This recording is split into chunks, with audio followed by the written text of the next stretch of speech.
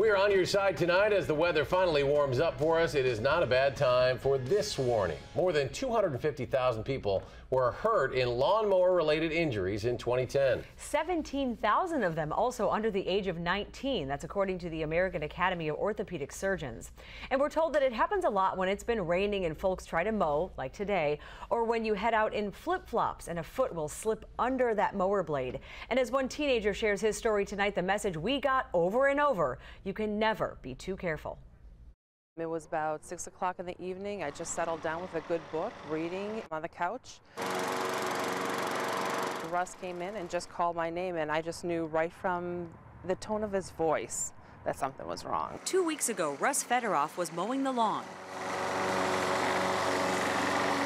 I was just in shock, just looking at it, staring, like I didn't think it would happen. While the mower was still running, Russ reached down to the cover on the side, thinking something was stuck. All of a sudden, my hand's shaking, and I look and it's gone. With a very bloody finger, Emily and her son, 17-year-old Russ, headed to St. Mary's ER, where doctors say they see way too many patients like him. People will hold on to the bar and still try to dislodge things. I know I've been tempted to do it myself, but really it's there for a reason. They did x-rays, shots for pain, evaluated him, and realized the tip of his finger was gone.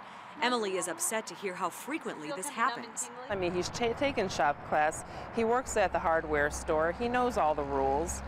But again, it just took that split second of a bad choice to happen. And I just didn't realize how often this does happen. It's really unfortunate.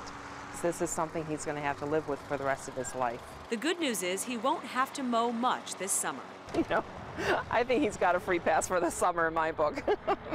His message to other mowers: he hopes his story can help. It just takes a split second of just not thinking. Now, Russ doesn't play any sports, but he does play the guitar and says he's still kind of figuring out how to adjust. He is headed to prom, though, and plans to cover up the injury, or he says maybe try to dress it up nicely somehow. Yeah, it just takes 1 second of not thinking. And we got another piece of advice that you had to apply yourself. That's right. It was probably the day after I interviewed them. And the experts told me, too, if you have to try to get something out, even if you're being safe and let go, give it that extra second. I had something clogged, and I waited to make sure that thing was really, really off. They say people are in too big of a hurry. Yeah, it seems obvious. But boy, be careful. Yeah, I can never be too careful.